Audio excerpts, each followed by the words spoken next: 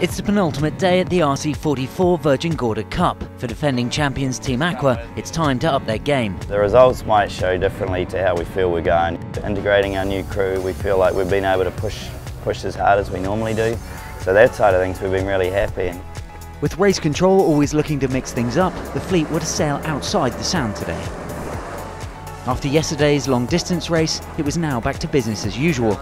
4 fleet races were scheduled, in an average of 15 knots of breeze.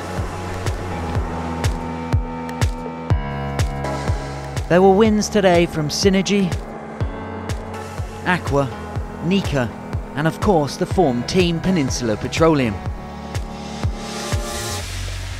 Synergy, who began the day well with a win in race 1, soon dropped off the pace. Peninsula Petroleum completely dominated the second race of the day, scoring a comfortable win. And defending champions Aqua seemed to have rediscovered their form today. Always threatening, they took a win in race 3.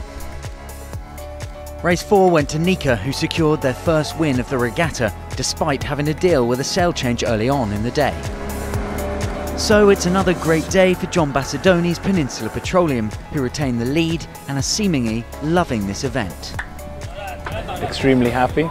It's been a very tough day today. Still a long way to go. You saw today, the results were all over the shop, and I love sailing with my crew. They're a great bunch of guys.